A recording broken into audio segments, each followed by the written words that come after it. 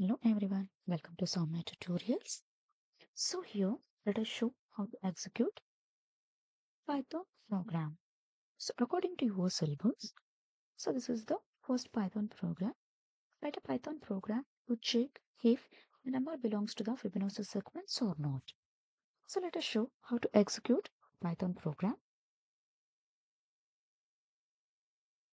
So in the search bar, you can type IDLE, click on IDLE, then opens the IDLE shell prompt. Here you can click on the file menu. In that, click on the new file. Then another window will be open.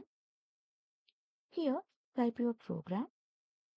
After typing your program, you can save this file. Go to the file, then save. So here you can see this program anywhere you want.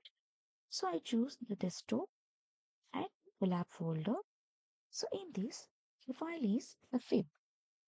So I just only type the file name. No need to type any extension because automatically it takes the Python file .py extension.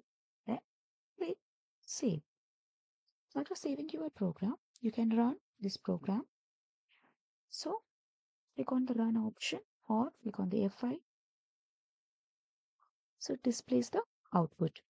So already we know the concept of Fibonacci sequences. So what are the Fibonacci numbers? So for example, 0, 1.